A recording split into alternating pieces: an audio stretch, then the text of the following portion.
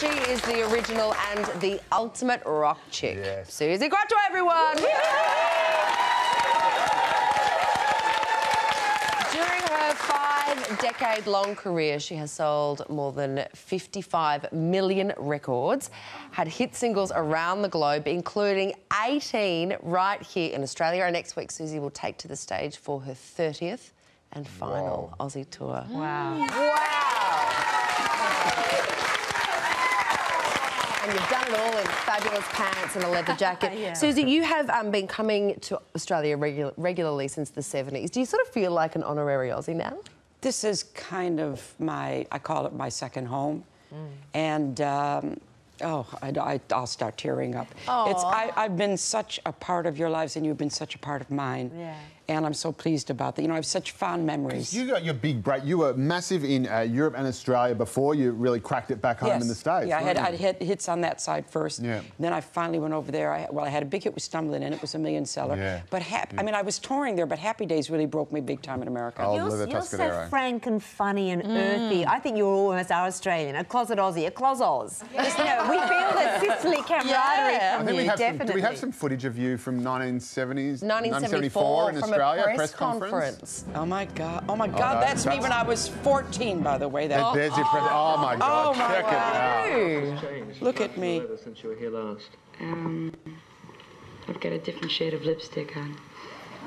But you keep coming back to Australia. It must be a pretty good hunting ground for you, is it? What did she say? Well, we had a good time last time. There are reports that you It must be a pretty good hunting ground. Yeah. Seeing that now, Suzi, what do you think? What do I think watching looking at that young woman I see a young 24-year-old dealing with a lot of success and putting on this serious, you know, attitude. I have attitude. Yeah. You know, don't mess with me. Yeah. And that's to keep the jerks away, that attitude. Of course, yeah. And I mean, you're full of, I think, the most wonderful attitude. And what I found a real revelation is looking at your book of poetry. And you've done this fabulous book that's got photos and then with these amazing poems. And there was one particular one that I really sort of related to, which was called Round and Round Again. You went right to it. I did. Yes. I just was sort of flicking through the book, and you were talking about a time when your kids were young, 6 and 4. This is the book right Tell here, us a bit by the about way. it. And It's the called book. Through My Eyes. Through my eyes. I'm just having a leaf through it now. This is fantastic. There's a good one there about being a Catholic girl. Shall I read it? Please. Yes. And, well, speaking of being a Catholic girl, your first group was called the Pleasure Seekers. It was. Thank you. And your sister? How ridiculous. At 14 years of age, you know, green, and you call the band, it's an all-girl band, the Pleasure Seekers. Your sister was in that band? Yeah, you had your sister. Was it Pinky Tuscadero? Yes, that was my elder sister. Oh, those are 3 of my sisters there. The one on the organ, that's me. So what year was that? Was that late 60s, early 70s? Oh, my God, look at me. No wonder you're so at ease with women. Like, I have 3 sisters. I think women are each other's human wonder bras, uplifting, supportive, and making each other look bigger and better. And you've obviously got that wonderful kind I'm still waiting to need a wonder bra. Mine is I wonder why I wear it. Exactly, yeah. And that's the other sister. That's the 6-foot-tall one on the right. Oh, God. Oh, it's incredible. So how do you go with your sisters now? Because obviously you just broke out and became phenomenally successful. I mean, 55 million records, for God's sake. Do you still fight with your sisters? You know, because sisters are often very competitive with each other. You know, they're always... Yeah, we fight. Do they say, I can't believe I was the talented one? Sure, that happens sometimes, but we have taught... This is a serious subject, so I can't just answer it frivolously. Sure. We were in the band together, and I got the offer to go solo, and of course I was, you know, going to take that offer. So it meant leaving my sisters, leaving my family, leaving my home. Ouch. Professionally, no-brainer. Emotionally, very difficult. And was it... It took time. And how did they feel about it? It took time. There was a lot of mixed emotions. There was a little, you know, a little bit of resentment, which is natural. And I ended up feeling very lonely for a long, long time. I was over in England with nobody. But I mean, we are close. We're all very close, you know, so it's just the way it is. You get your shot and you go for it, you know? Yeah, look, the industry can be tough enough on women. I mean, what do you think of pop stars now and what they need to do to sell records and have their voices heard? People How long have you got? How long is this show?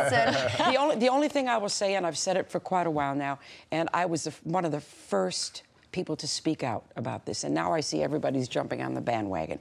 I'm a huge fan of people like Jennifer Lopez, like Miley Cyrus, like Rihanna, like just big fan. But I don't like the lack of clothing. And I wonder, where do we go from here? Really, what more can you do? It borders, to me, I sound so prudy now, I sound like the Catholic girl that I am. It borders the videos on soft porn. And what's the next step? What do you do? Go into bed with them now? Is this the next? So you kind of, I think, as good as these people are, and they're so talented, that you kind of painted yourself into a corner.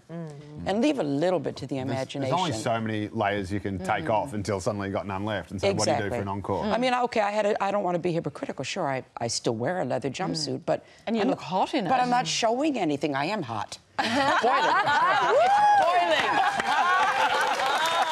But I'm not showing it. Oh, that was a good picture. Oh, my God. Wow. Yes. Oh, I remember that. Now, you've got this here. Please, could you got the read poetry something book. for us? Okay. I'm going to read A Good Catholic Girl. Oh. All right. Are you sitting comfortably? Okay. A good Catholic girl in a whirlpool of desire, trapped. A mass of contradictions. When she's good, she's good. When she's bad, she's great. Her own sense of time, her own right and wrong, her own rhythm, a system that's allowed. What's not allowed, she pursues despite consequences. Then in a darkened cubicle, all is revealed, all is forgiven. The rhythm of lust beats slow and steady and touches a good Catholic girl.